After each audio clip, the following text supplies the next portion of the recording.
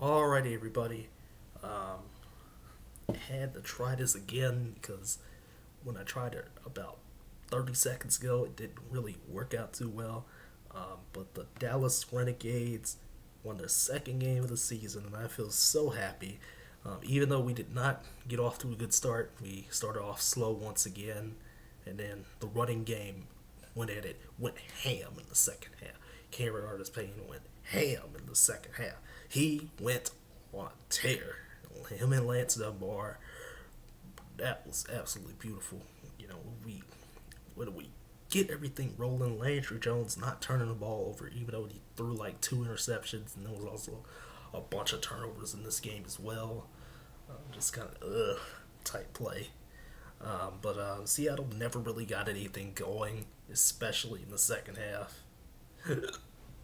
And it was just it was just that. So yeah, that's basically it.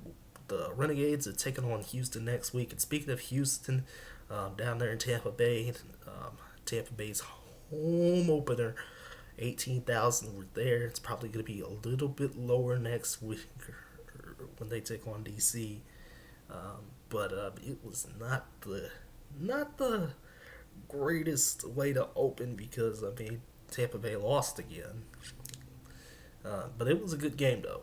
Houston, you know, Cam Phillips caught three touchdowns for PJ Walker. What else can you expect? That connection is just fire. That connection is beautiful. And yeah, man, it is hard to believe that the Roughnecks are 3-0. Hard to believe that. We didn't think that. We all didn't really think that coming in, but here we are. So yeah. But what else happened today? There's more stuff that happened today. Well, not really too much more to cover on the XFL front, to be completely honest. But what else happened today? What else happened? Let me tell you. Kansas Baylor. I totally for this.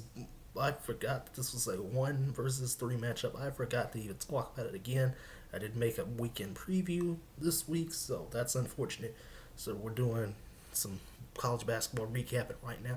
And who had the audacity to put this game at 11 a.m.? I don't care. Stop doing this to the Big 12, man. Big 12 has some absolutely beautiful teams out there that are, getting those top seeds, that are probably getting those top seeds in the tournament. Baylor and Kansas especially. But to have this game at 11 a.m. and who do they have right now? Let me check the schedule real quick. Let me check the schedule because I know something stupid is on right now. Speaking of stupid things, it's a little bit too late for the Longhorns, but we did beat Kansas State. It's a little bit too late to be completely honest. I don't know where in the world UCLA came from, but they just beat Colorado. I really don't know where they came from. They started winning.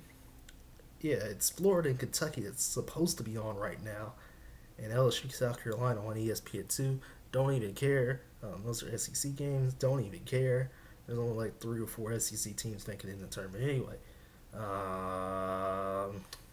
Yeah, there's nothing else really happening here. I mean, yeah, there's an Oregon Arizona game later on ESPN, but ugh,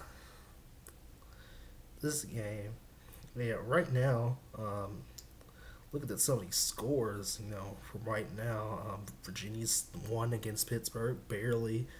Florida State beating NC State, so that'll take NC State down a little bit further when I talk about them on Wednesday. That'll take them down a little bit further as far as tournament hopes goes. Unfortunately, Auburn, they continue to win. Louisville just beat the brakes off of North Carolina. North Carolina is not looking too good this year. They're not even going to the tournament. I don't think they're going to the NIT. As far as other things goes, not too much really else to say here. Not really too much at all. Yeah, yeah. TCU beat West Virginia. If that really floats your boat, but man, I'm actually pissed that I missed the matchup because it was so early and I didn't get, a good amount of sleep last night. Uh, Woke up, it was like 1 o'clock already, and I was disinterested in the Tampa Bay game at first, but then, once Tampa Bay started scoring and stuff like that, I was like, okay, let me grab my tacos and stuff real quick. Let's get back up in here. Let's watch this dang game. Um, but yeah, crazy, crazy time. Checking out some things here, especially for this Kansas Baylor game. As Ibuki was probably doing some yeah, 23 points, 19 rebounds. Good lord, man. I wish I could watch this game. I honestly wish I could have. That is the beauty of college basketball in a nutshell.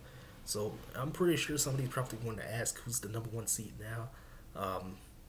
Maybe it could be Kansas, maybe it could be Baylor, but if it's Gonzaga or San Diego State, I don't really mind because uh, unless Kansas and Baylor meet in the tournament again, in the Big 12 tournament again, somewhere down the line. I think one of those two teams will be the number one seed anyway. But Gonzaga is really, really close. They're playing BYU later on, I think. Yeah, they are.